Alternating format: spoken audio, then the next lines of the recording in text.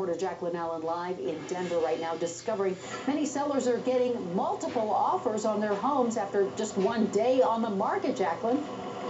Well, this South Denver home is a perfect example. The sign says coming soon, but really it's sold so fast the realtor just hasn't had time to change it yet. In less than 24 hours, they had 2 offers, both above asking price, and we found out that's becoming the norm.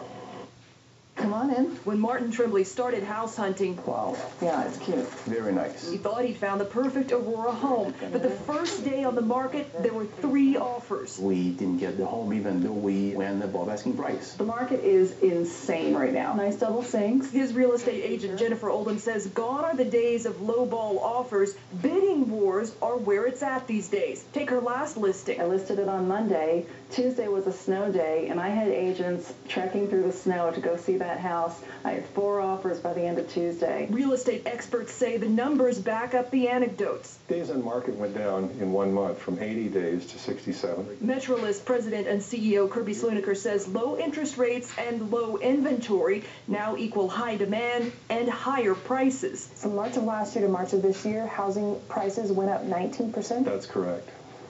Pretty good investment when you think about it. So look at this loft right here. Oh, wow. Martin Tremblay is thinking about it, but now realizes things have changed since he bought his last house, a short sale on the market for weeks. Now he has a new frame of reference. You gotta make a decision based on what you see and 20 minutes, and if you don't buy it now, you're losing it. The new tactic is if I like it, we'll make an offer right away.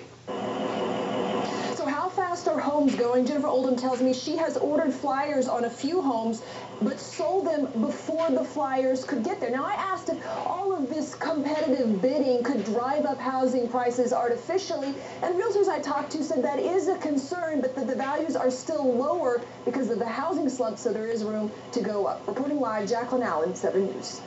The Douglas County